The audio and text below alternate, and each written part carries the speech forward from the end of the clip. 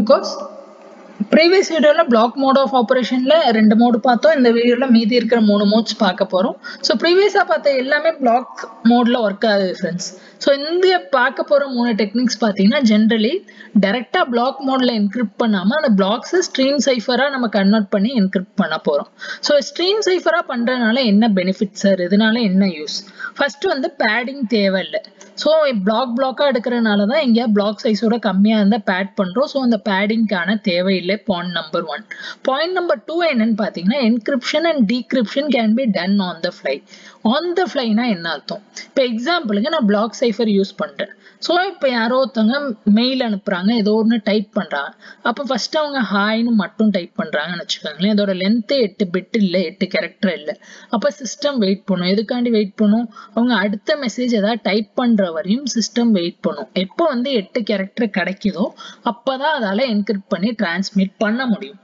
whereas stream cipherல பாத்தீங்கன்னா immediate அவங்க h type பண்ணோனே h encrypt ஆயிடும் i டைப் பண்ணோனே i encrypt ஆயிடும் இது வந்து சென்டர் சைடுல இதே மாதிரி ரிசீவர் சைடுல எப்போ ஒரு கேரக்டர் ரிசீவ் ஆகுதோ இமிடியேட்டா அத அவங்களால டீக்ரிப்ட் பண்ண முடியும் வெயிட் பண்ண வேண்டிய நெசசிட்டி இல்ல சோ ஆன் தி ஃப்ளைனா என்ன சிம்பிளா வந்து நோ வெயிட் சோ வெயிட்டிங்கான தேவையே இல்ல ஒரு கேரக்டர் வர அதை encrypt வேணாலும் பண்ணலாம் decrypt வேணாலும் பண்ணலாம் சோ இதல மொத்தம் மூணு மோட்ஸ் இருக்கு cipher feedback mode output feedback mode counter mode ஒவ்வொண்ணா பார்க்கலாம் friends so first cipher feedback mode இந்த டயகிராம் பார்த்தா ரொம்ப கன்ஃபியூசிங்கா ஃபீல் ஆகும் சோ அதனால நான் இத ஒரு எக்ஸாம்பிள் வச்சு எக்ஸ்பிளைன் பண்ண போறேன் அப்போ நமக்கு இன்னும் பெட்டரா புரியும் फ्रेंड्स சோ ஃபர்ஸ்ட் iv என்ன என்னோட இனிஷியலைசேஷன் வெக்டர் சோ iv ல நான் ஒரு random வேல்யூ எடுத்துக்கிறேன் 1001 0011 so இங்க நம்ம என்ன சைஸ் இங்க ஜெனரலா என்ன பண்ணுவோம் அப்படினா input plain text in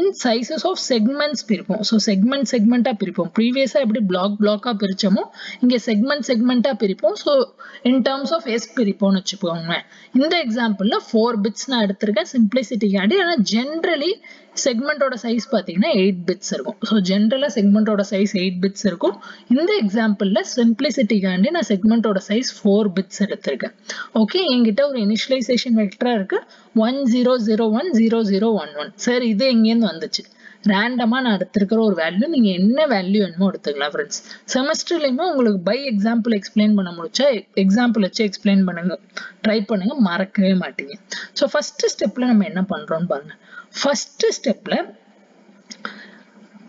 இந்த initialization vector encrypt பண்றோம் சோ என்ன பண்றோம் இந்த initialization vector encrypt பண்றோம் using some key value so key value ஒன்னு k இருக்கு அது ஒரு பைனரி வேல்யூவா இருக்கும் அத வச்சு encrypt பண்றோம் so encrypt பண்ணி முடிச்சோனே எனக்கு என்ன கிடைக்குது ஒரு அவுட்புட் கிடைக்குது இந்த அவுட்புட் என்ன it is nothing but encryption of my initialization vector using a key k so இந்த encryption function எப்படி எழுதலாம் it is nothing but e of iv, k so இப்போ இத நான் encrypt பண்ணும்போது எனக்கு ஒரு வேல்யூ கிடைக்குதுன்னு நானா அஸ்யூம் பண்ணிக்கிறேன் 0110 0000 கிடைக்குதுன்னு வெச்சுக்கலாம் இத தவிர வேற ஏதாவது கூட கிடைக்கலாம் ரியல் டைம்ல ஆனா ஜஸ்ட் புரியறதுக்காண்டி फ्रेंड्स சோ இது என்னோட இன்புட் வேல்யூ இனிஷியலைசேஷன் வெக்டர் இத நான் இந்த கீ k வச்சு என்கிரிப்ட் பண்ணும்போது எனக்கு இந்த வேல்யூ கிடைக்குது ஓகே இப்போ நெக்ஸ்ட் ஸ்டெப் கொஞ்சம் உன்னிப்பா கவனிங்க என் s சைஸ் என்ன 4 என் செக்மெண்ட் சைஸ் என்ன 4 அப்ப நான் என்ன பண்றேன்னா எனக்கு கிடைக்கிற இந்த o1 that is output of first IV encrypt பண்ணும்போது எனக்கு ஒரு 8 bits data கிடைக்குது அதுல இருந்து first s bits மட்டும் தான் செலக்ட் பண்றேன் அப்ப s bits னா என்ன first 4 bit என்ன 0110 சோ என்ன பண்றோம் இந்த அவுட்புட் O1 ரெண்டு பாதியாக பிரிக்கிறோம் சோ இந்த அவுட்புட் எப்படி பிரிக்கிறோம் ரெண்டு பாதியாக பிரிக்கிறோம் முத பாதி வந்து என் ஃபர்ஸ்ட் s bits மீதி என்ன அப்படினு பார்த்தோம்னா ஓவரால் லெந்த்ல எனக்கு மீதி எவ்வளவு இருக்கோ அது மீதி okay so select s bits discard b minus s bits select பண்ணிட்டேன் 0110 சோ நான் என்ன செலக்ட் பண்ணிருக்கேன் 0110 செலக்ட் பண்ணிருக்கேன் இது இங்க இருந்து நமக்கு கிடைக்குது இப்போ நெக்ஸ்ட் P1 என் plain text ல இருந்து நான் என்ன பண்றேன் சோ இந்த எக்ஸாம்பிளுக்கு என் plain text ஓட வேல்யூ பாத்தீங்கன்னா 11110000 இது நான் ஒரு random வேல்யூ தான் எடுத்துர்க்கேன் இப்போ என்ன பண்ணனும் ஃபர்ஸ்ட் ஸ்டெப்ல நெக்ஸ்ட் வந்து என் plain text ல இருந்து மொத s bit சோ என் plain text ல மொத 4 bit என்ன 1 1 1 1. ஸோ இங்கேருந்து எனக்கு இன்புட்ல என்ன கிடைக்குது 1 1 1 1 கிடைக்குது. அப்போ இங்கே கிடைக்கிற வேல்யூவும் இங்கே நான் முதல்ல செலக்ட் பண்ண 4 பிட்டையும் எடுத்துக்கிறேன். ஸோ என்ன பண்றேன் 1 1 1 1. இந்த ரெண்டுத்தையும் என்ன பண்றேன் எக்ஸ்ஆர் பண்றேன். நார்மலா எக்ஸ்ஆர் பண்ணா என்ன கிடைக்கும் 1 0 0 1. ஸோ இந்த ஃபர்ஸ்ட் வேல்யூ எங்கேருந்து கிடைச்சிச்சு இங்க மேலேருந்து என்கிரிப்ட் பண்ண டேட்டால எஸ் பிட்ஸை மட்டும் எடுத்துட்டு மீதியை தூக்கி போட்டுறேன். எடுத்த எஸ் பிட்ஸை வச்சுக்கிறேன். தென் இன்புட்ல எஸ் பிட் எடுக்கிறேன். எடுத்துட்டு அதை எக்ஸ்ஆர் பண்றேன். எனக்கு ஒரு வேல்யூ கிடைக்குது. என்ன கிடைச்சிச்சு 1001. இதான் என்னோட cipher text 1 which is of s bits length. இப்போ first part of plain text encrypt பண்ணி cipher text 4 பிட் நம்ம கண்டுபிடிச்சிட்டோம் 1001. இப்போ நெக்ஸ்ட் பார்ட்ல என்ன ஆகும்? ஸோ இனிஷியலா நான் ஒரு இனிஷியலைசேஷன் வெக்டர் எடுத்திருந்தேன். அதோட வேல்யூ என்ன 1001 0011. இப்போ எனக்கு புது இனிஷியலைசேஷன் வேல்யூ வேணும். புது இனிஷியலைசேஷன் வேல்யூ எங்க கிடைக்கும் அப்படின்னு பார்த்தீங்கன்னா இந்த ப்ரீவியஸா இருக்குல்ல இனிஷியலைசேஷன் வேல்யூ இதை வந்து லெஃப்ட் ஷிஃப்ட் பண்ணும். ஸோ என்ன பண்ணும் இதுல லெஃப்ட் ஷிஃப்ட் பண்ணும். எவ்வளோ பிட்டுக்கு பண்ணும்னா உங்க ஓவரால் லென்த் எவ்வளோ இருக்கு. ஸோ ஓவரால் லென்த்தை நீங்க பின்னு வச்சுக்கிட்டீங்க அப்படின்னா ஸோ ஓவரால் லென்த்தை பின்னு வச்சுக்கிட்டீங்க அப்படின்னா B minus S bits. So S value என்ன பி வேல்யூ வந்து 8. So b value என்ன 8, s value என்ன 4. So b minus s ஓட வேல்யூ என்ன 8 minus 4 bits வந்து left shift பண்ணும். So left shift 4 bits பண்றோம் அப்படின்னா என்ன அர்த்தம்? இந்த 4 பிட்டும் காணா போயிடும். ஸோ இதை நான் இங்கே எழுதிக்கிறேன் 1001 0011. ஸோ லெஃப்ட் ஷிஃப்ட் பண்ணும்போது லெஃப்ட் மோஸ்ட்லேருந்து எவ்வளோ 1 2 3 4. ஸோ இந்த 4 பிட் காணா போயிடுச்சு. இப்போ எனக்கு 4 பிட்டு தான் கிடைக்கிது. ஸோ 4 பிட் கிடைச்சிருச்சு 0011. இப்போ ஆனால் எனக்கு என் ஐவி எவ்வளோ லென்த் தேவை 8 பிட்டு தேவை. எனக்கு 4 பிட்டு தான் இருக்கு. மீதி 4 பிட்டுக்கு நான் என்ன பண்ணுவேன் அப்படின்னா ப்ரீவியஸ் ஸ்டெப்ல எனக்கு என்ன சைஃபர் டெக்ஸ்ட் கிடைச்சிச்சோ அதான் மீதி 4 பிட். ப்ரீவியஸ் ஸ்டெப்போட சைஃபர் டெக்ஸ்ட் என்ன 1001. அதான் என்னோட மீதி 4 பிட். ஸோ 1001 இதான் என்னோட புது ஓவரால் ஐவி. ஸோ அதை தான் இவங்க ஷிஃப்ட் ரெஜிஸ்டர்னு எழுதியிருப்பாங்க. இங்கே பி மைனஸ் எஸ் பிட்ஸ்ன்னு எழுதியிருப்பாங்க. அதுக்கப்புறம் நம்ம எஸ் பிட்ஸ் அப்பன் பண்ணுறோன்னு எழுதியிருப்பாங்க. ஒன்றும் கன்ஃபியூஸ் ஆகிடாதீங்க. ரொம்ப சிம்பிளான விஷயம். நான் திரும்ப ரிப்பீட் பண்ணுறேன். ஸோ ஃபர்ஸ்ட் டைம் ஒன்றும் ப்ராப்ளமே இல்லை. ஒரு ரேண்டம் இனிஷியலைசேஷன் வெக்டர் எடுக்கிறோம். அதை என்கிரிப்ட் பண்ணுறோம்.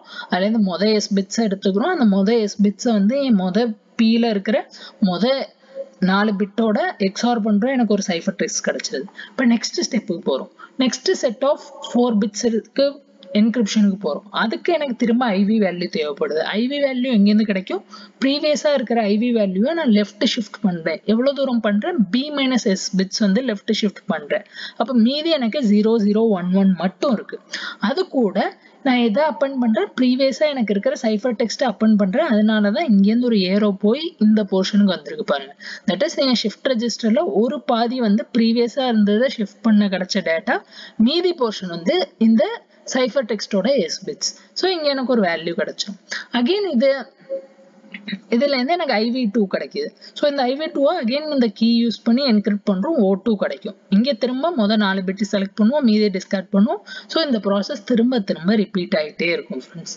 இவ்வளவுதான் விஷயம், வேற ஒண்ணுமே இல்லை. பார்க்க ரொம்ப காம்ப்ளிகேட்டடா இருக்கும். ஆனா ஒரு எக்ஸாம்பிள் வச்சு புரிஞ்சுக்கிட்டீங்கன்னா ரொம்ப சிம்பிளா புரிஞ்சிடும். இப்போ டீக்ரிப்ஷனுக்கு போகலாம் ஃப்ரெண்ட்ஸ். ஸோ டீக்ரிப்ஷன்ல பாத்தீங்கன்னா இங்க ஒரே ஒரு கவனிக்க வேண்டிய விஷயங்கள், இவ்வளவு நம்ம பார்த்த மோட்ஸ்ல எல்லாம் டீக்ரிப்ட்னு எழுதியிருக்கும்.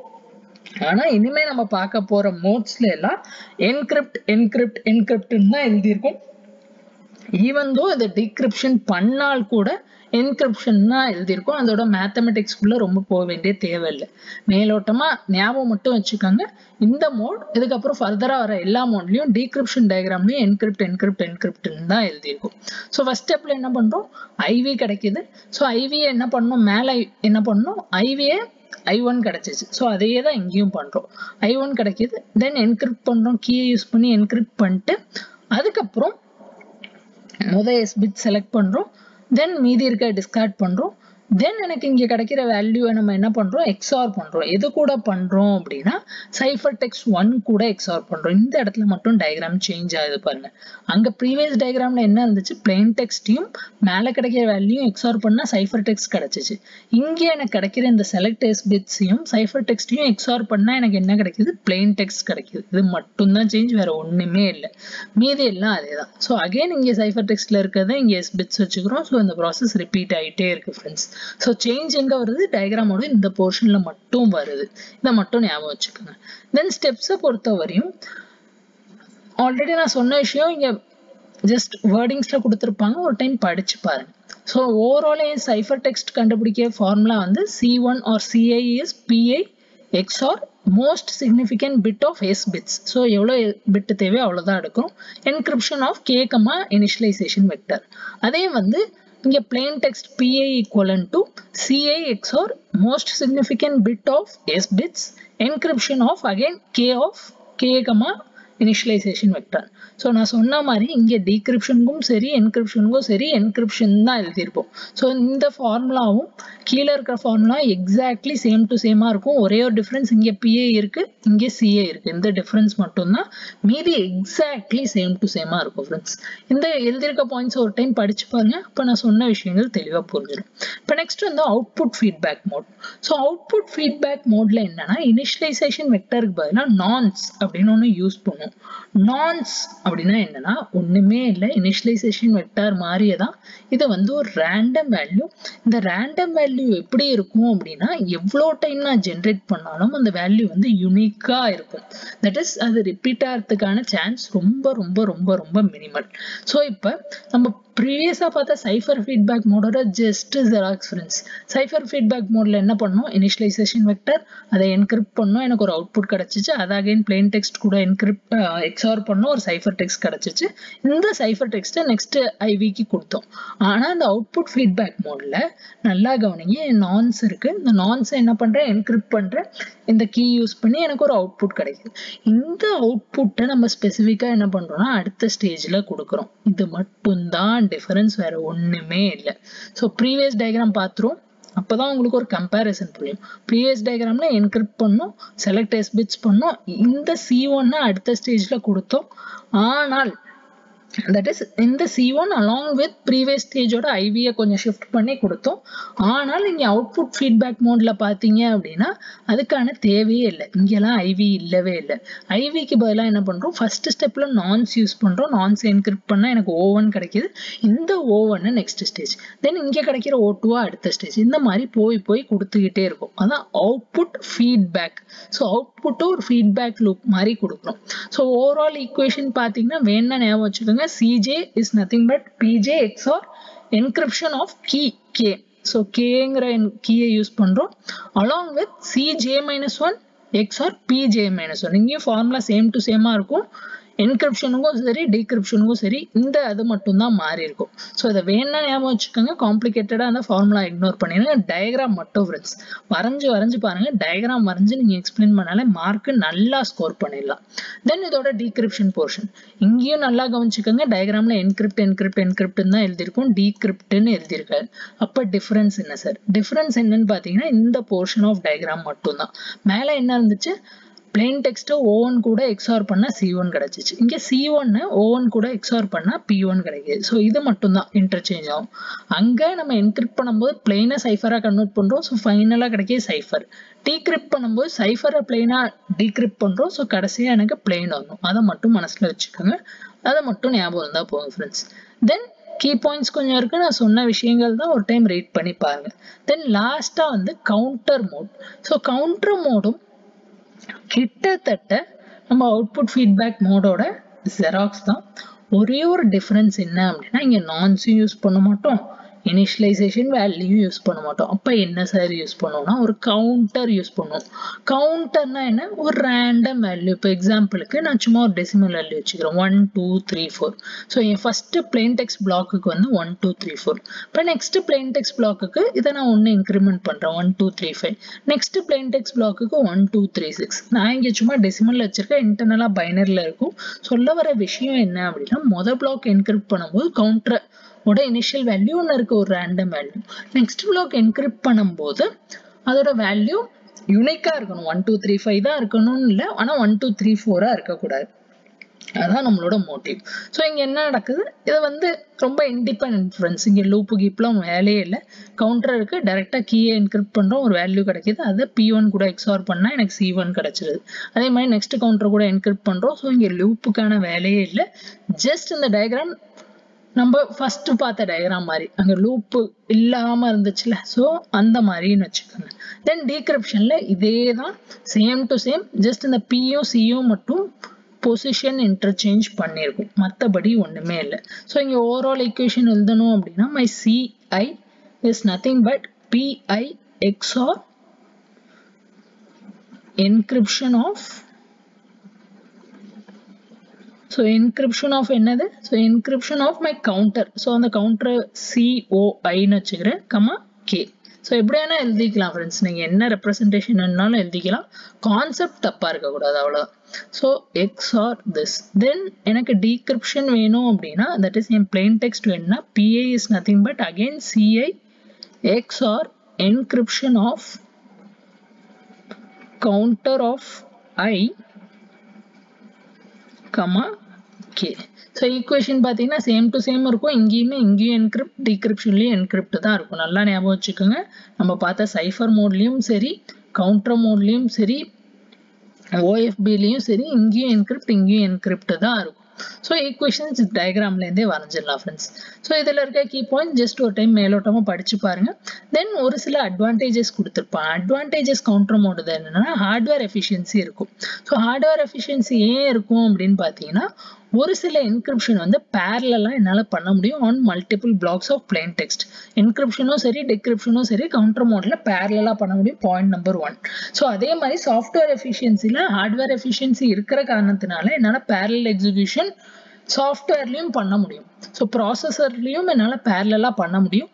பைப்லைனிங் கான்செப்ட்ஸ்லாம் யூஸ் பண்ணி, COAல படிக்கிற கான்செப்ட்ஸ்லாம் யூஸ் பண்ணி, அதனால சாஃப்ட்வேர் எஃபிஷியன்சியும் இருக்கு. தென் ரேண்டம் ஆக்சஸ். ரேண்டம் ஆக்சஸ்னா என்ன அப்படின்னா, நமக்கு ஃபீட்பேக் லூப் இல்லை ஃப்ரெண்ட்ஸ். தட் இஸ் இங்கே ஒரு பிளாக் இருக்கு, இங்கே ஒரு பிளாக் இருக்கு, இங்கே ஒரு பிளாக் இருக்கு. Black 1, black 2, black 3. பிளாக் 1க்கு கேல்குலேட் நான் பண்ணும்போதே பிளாக் 3க்கு பேரலா கேல்குலேட் பண்ணலாம். ஆனா எங்கெல்லாம் லூப் வருதோ அப்போ எப்படி 1லேருந்து அவுட்புட் 2க்கு கனெக்ட் ஆயிருக்கும், 2லேருந்து 3க்கு கனெக்ட் ஆயிருக்கும். இந்த மாதிரி கேஸ்ல என்ன ஆகும் அப்படின்னா, 1 calculate பண்ணி முடிச்சாதான் 2 calculate பண்ண முடியும், 2 calculate பண்ணி முடிச்சாதான் 3 calculate பண்ண முடியும். அந்த ப்ராப்ளம் கவுண்டர் மோட்ல கிடையாது. ஸோ ரேண்டம் ஆக்சஸ் பண்ண முடியும். ஸோ ஜென்ரலி ப்ரூவபிள் செக்யூரிட்டினா என்னன்னா, மற்ற மோட்ஸ் அளவுக்கு இதுவும் செக்யூர்டா இருக்கு அப்படின்னு நிறைய பேர் ப்ரூவ் பண்ணியிருக்காங்க. தென் ஃபைனலா சிம்பிளிசிட்டி. சிம்பிளிசிட்டி என்ன, இங்கே லூப் எதுவுமே இல்லை, அதனால என்கிரிப்ஷன் டிகிரிப்ஷன்லாம் ரொம்ப ஈஸியான விஷயம். ஸோ இந்த கவுண்டர் மோடை பொறுத்த வரையும் ஃப்ரெண்ட்ஸ். ஸோ இவ்வளோதான் ஃப்ரெண்ட்ஸ், மோட்ஸ் பார்த்துட்டோம். நெக்ஸ்ட் வீடியோவில் ஓவரால் சம்மரி ஒன்று பார்த்துடலாம். ஸோ வீடியோ யூஸ்ஃபுல்லாக இருக்குன்னு ஃபீல் பண்ணீங்கன்னா லைக் பண்ணிடுங்க, ஃப்ரெண்ட்ஸ் கூட ஷேர் பண்ணலாம், ஷேர் பண்ணிடுங்க. Thanks, by.